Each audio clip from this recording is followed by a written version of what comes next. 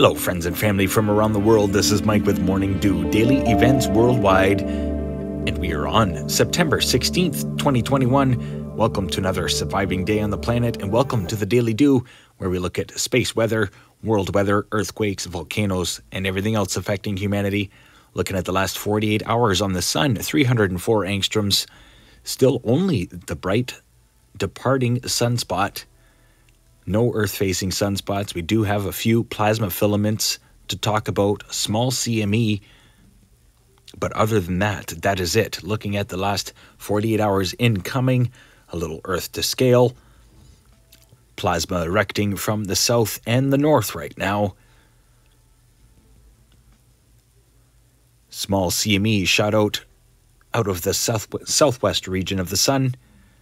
Looking at outgoing imagery here. Fiery sunspot region there did belt out the CME, and we are expecting, if not already seeing, the space weather now. Closer look at the departing activity, and as well the incoming activity. Small CME ejected right at Mars.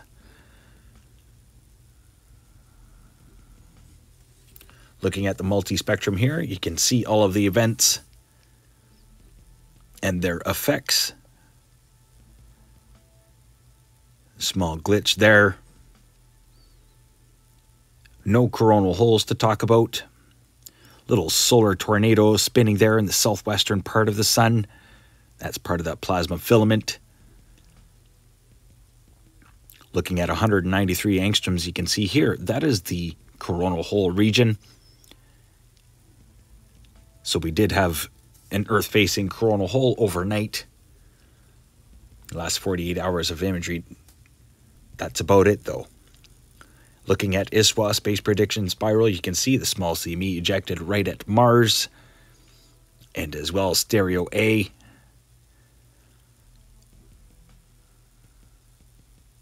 Solar X-ray flux remains low, as well as geomagnetic activity.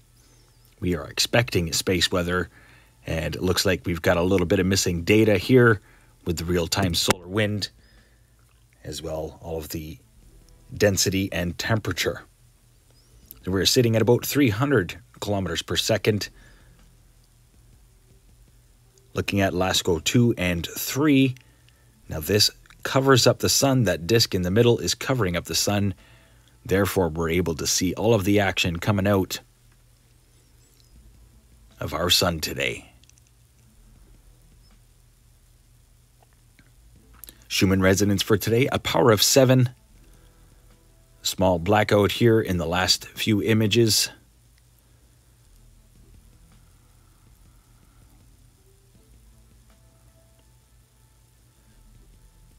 So we are looking at a power of 7 and a quality of 12.9.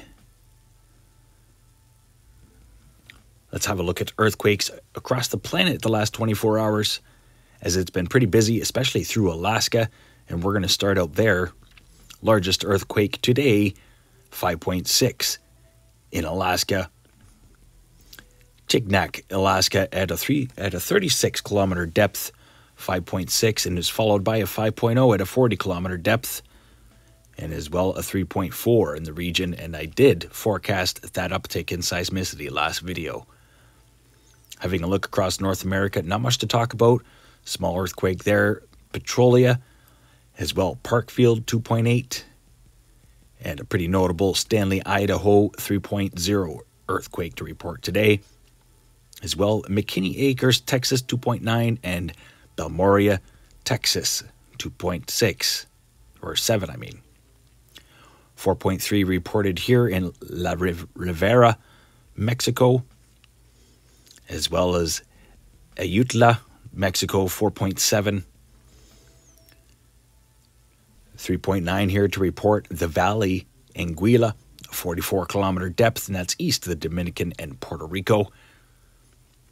South American plate looking very busy today as well. La Guila, Chile, 4.6, 4.5, and a 4.6. As well, a sizable 4.5 here. San Antonio de los Cobros, 200-kilometer depth, and as well 4.6 there. Moving northward to Arica, 4.2, and Iquique, 4.4. So Chile is a rockin' today, as well Alaska. South Georgia Island region seeing a 5.3 at a 10-kilometer depth, as well a 5.0 South Sandwich Islands, 35-kilometer depth. Across the African plate, very quiet. Was talking about Africa today in the live stream, expecting a sizable uptick in seismicity for the region, especially through Europe as well. Very quiet. Too quiet. Carrying on here through Indonesia, Poso, Indonesia, 4.9, and as well a 4.4, 110-kilometer depth. Debilo, 4.9, Kermadec Islands, 71-kilometer depth, and as well the deepest earthquake today, 4.9 at a 526-kilometer depth. 5.4, Nano, Japan, 10-kilometer depth, and that's how the day started. Was a 4.5 here in Russia, 495-kilometer depth, and a 5.4, Japan. Minor earthquakes through Hawaii, nothing major to report. Having a look here, the last 7 days for earthquakes across the planet. Increased activity through Japan this week. Deep earthquakes seem to be increasing in frequency, and as well quiet through the African plate and into Europe. So definitely keeping an eye on Africa, Central America, and north into North American plate. Heads up, be ready, and have a plan. Let's have a look at the Pacific Disaster Center. Most recent volcanoes getting updated. Looking at here, Karamiski in Russia, Suwanosejima, Japan, Tokono, Indonesia, Nevados de Ruiz in Colombia, Fuego in Guatemala, Popo in Mexico, Reventador in Ecuador. Many storms and floods being reported here. Sabancaya in Peru, Sangay in Ecuador, Semeru, Indonesia. And that's about it. So we're looking at 11 volcanoes getting updated just in the past few hours today. As well, we've got some extreme weather and tornado warnings going through Minnesota, as extreme weather has been whipping up and forecasted from last video.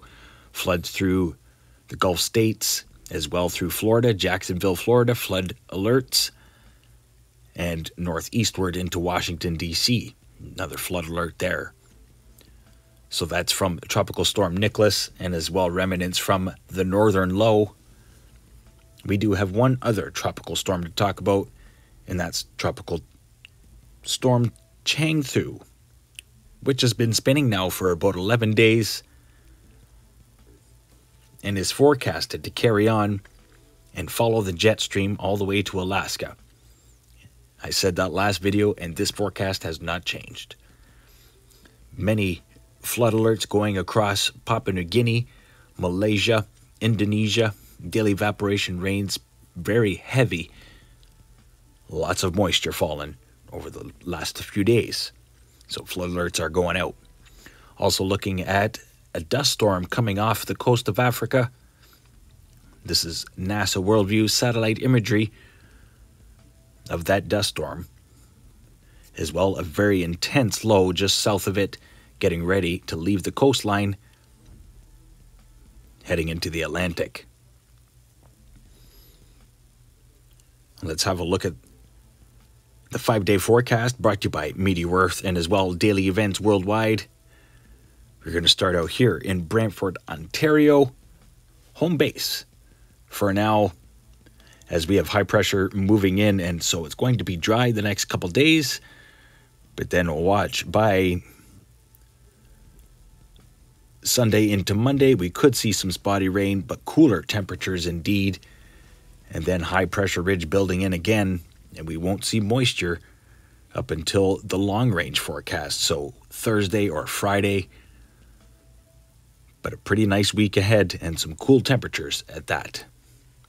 parts of Western Canada, watching a very big low pressure system head into Alaska and British Columbia this week, and watch for intense amounts of moisture to be heading down into Washington and Oregon, moving eastward. And then watch as this deep lower level trough makes it all the way across the mountains, and then we'll be heading towards the Hudson Bay. Central America, watching a low develop here, heading up into the Gulf of California, and as well Gulf Coast, and that is remnants of Tropical Cyclone Nicholas, bringing lots of moisture to Florida in the long-range forecast.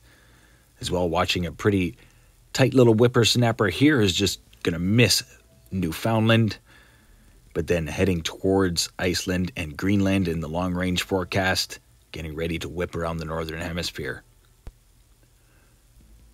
Overlooking the Atlantic, central regions here, watch that low-pressure system to quickly head off of Africa, just missing the Canary Islands. As well, an intense low-pressure system here is going to be pushing through parts of Central Europe, big high-pressure ridge for parts of Eastern Europe through Finland. But watch this extreme weather moving into Russia in the long-range forecast, and then some more extreme weather heading into the Mediterranean off the coast of Spain. So definitely some big changes coming to the northern hemisphere. Cool downs are already beginning through Europe and as well North America. Russia seeing a very large and intense system here spinning over the next 5 days. As well, a pretty wet system heading into both North and South Korea this week. Heavy rains through India as they have 2 low pressure systems that will be inundating the country. And then almost a tropical cyclone here just off the coast of Korea in the long-range forecast. And tropical storm Changthu looks like it's going to be heading towards Kamchatka. Another intense low-pressure system there heading towards Alaska. Overlooking Indonesia, Malaysia. Heavy daily evaporation rains forecasted this week. So watch for more flood alerts to pop up, especially through Papua New Guinea. Overlooking Australia. High pressure ridge for most of the west, but big low pressure system here, just sending in some waves of moisture from the south. And as well, cool temperatures. You could see some snow higher elevations. Same thing here for New Zealand in the long range, but mostly rain. And a lot of moisture here developing through the Pacific, getting ready to follow the atmospheric river into Alaska, and we're already seeing an uptick from the last low, and watch this to continue. Overlooking South America, watch for this ridge line here to develop some pretty extreme weather. Buenos Aires, Argentina border into Brazil, and some very warm temperatures as well. Parts of central South America. Overlooking Africa, 5-day forecast. Parts of Western Africa, hot. Cooler temperatures moving into South Africa.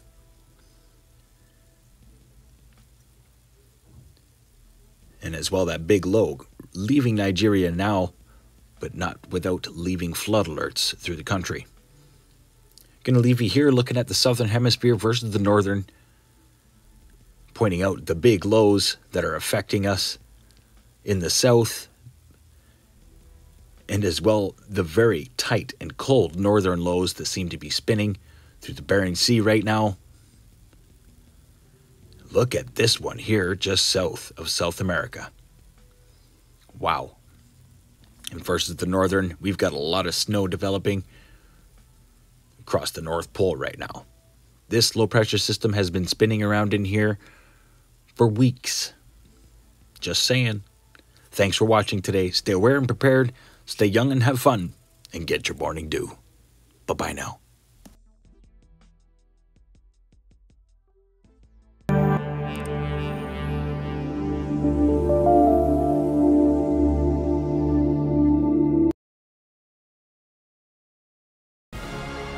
If you enjoyed today's video, please hit that like button, subscribe, share with your friends and family from across the world.